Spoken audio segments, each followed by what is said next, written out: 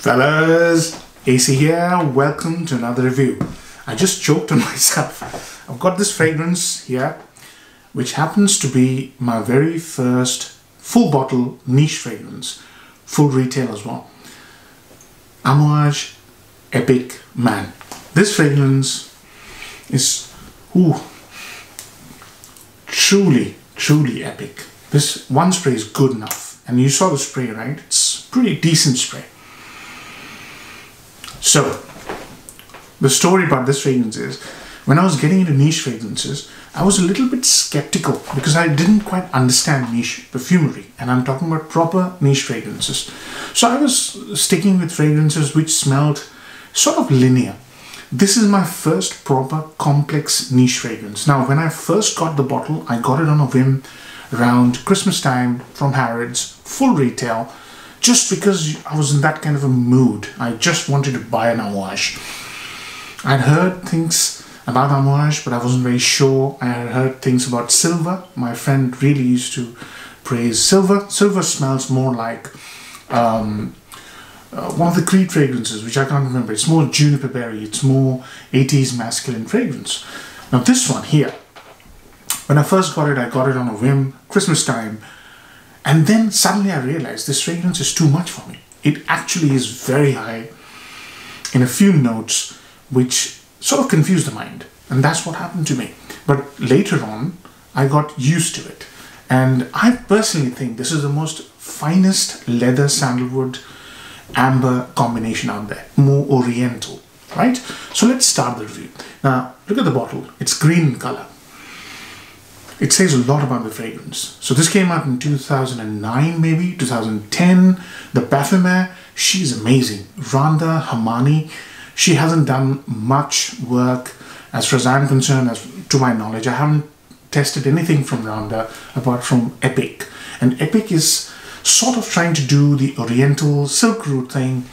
A lot of people say this is about journey of a tradesman.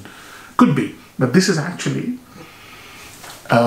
inspired by Puccini's Turandot. Puccini's Turandot is about an old Persian folklore tale about the princess who used to ask 3 questions. You must have heard the story, to her suitors, and most of them would be killed because they couldn't answer. And then one prince finally comes along and Turandot is taken. Yeah, that's the story. But the fragrance has got nothing to do with Puccini's Turandot as far as I'm concerned, although I'm not much into opera.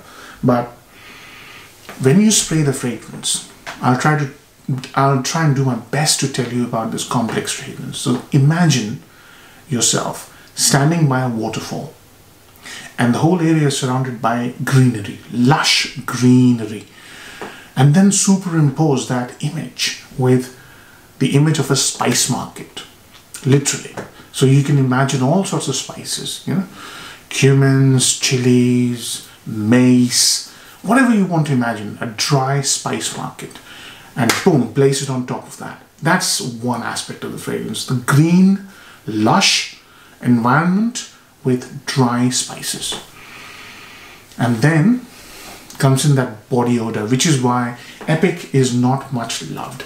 There's a terrific smell, very strong smell of cumin in this fragrance.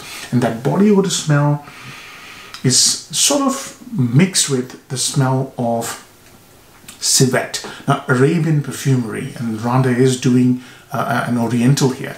Arabian perfumery for the thousands of years has been famous for using animalic secretions. I'm pretty sure it's not real animalic secretion here, not real civet cat here, but they've been using animalic secretions, fluids, and they're diluted. It smells very vile if you smell gastorium or civet, but they dilute it like 1,000 times, and it produces this most amazing hallucinogenic sort of seductive smell, which makes a fragrance completely 3 or 4 dimensional kind of smell. It's just depth and amazing scent.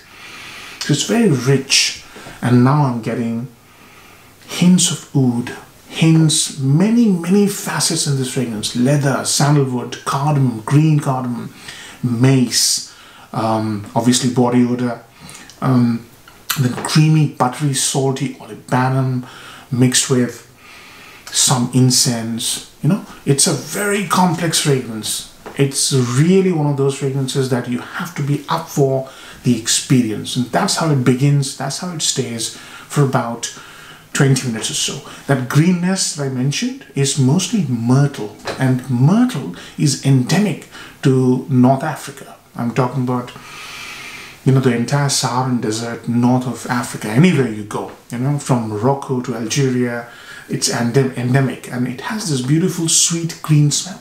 And that's what you get. The sweetness here is there, and this opening is just amazing. If you want to experience complex, multifaceted, multi-layered fragrance, Epic Man is just awesome.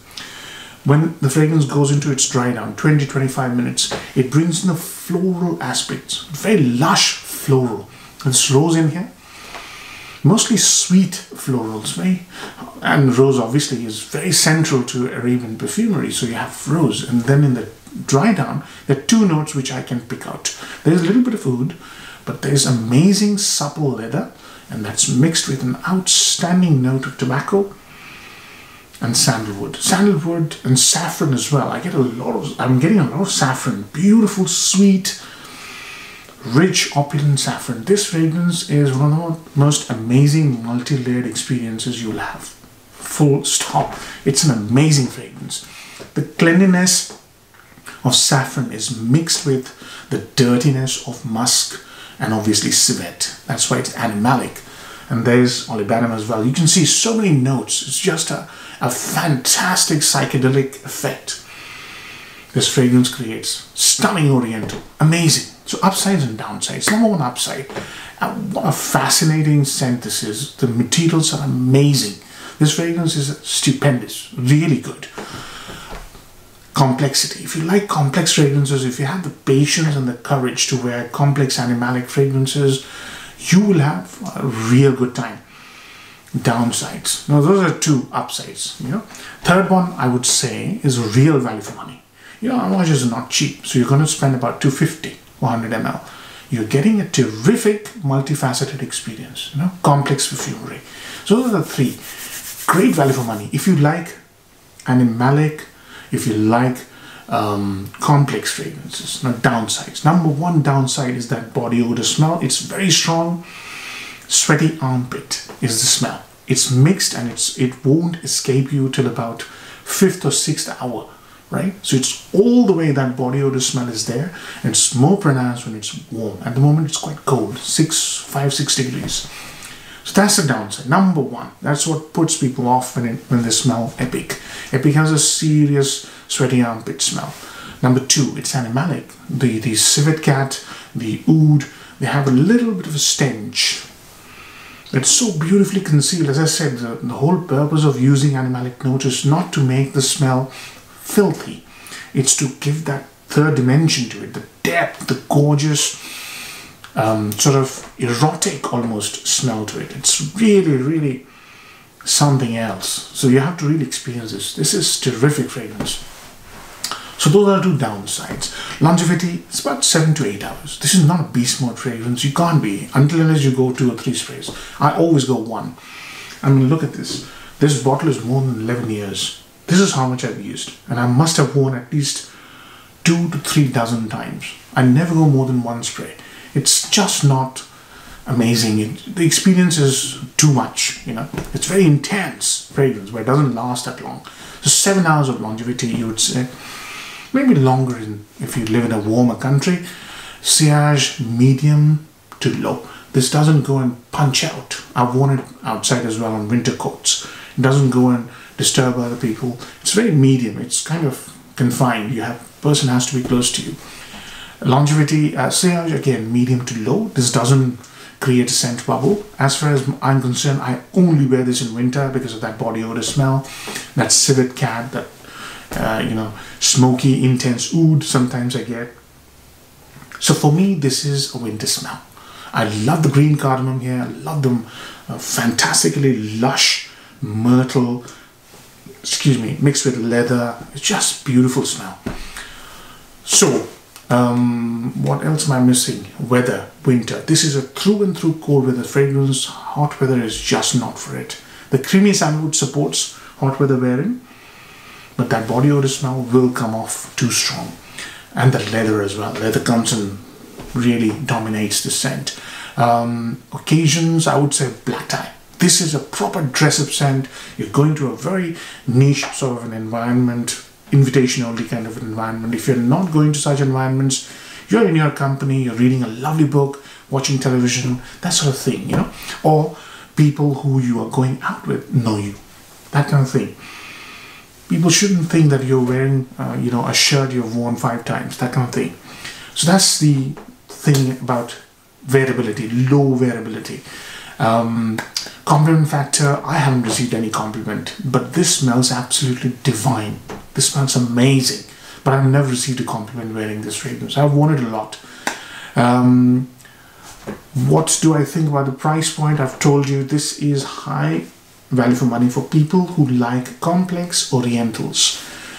Marks out of 10. Low wearability, very complex, beautifully made, creative, artistic, amazing fragrance. So middle ground, 7 out of 10. I would say 7 out of 10 is a fair marks for this because it's expensive, hard to wear, low wearability. But on the other side of the scale, very complex, rich, amazing Arabian Oriental perfumery. One of the best in my collection. So 7 out of 10. Hope you enjoyed the review, fellas. Take care. Bye-bye.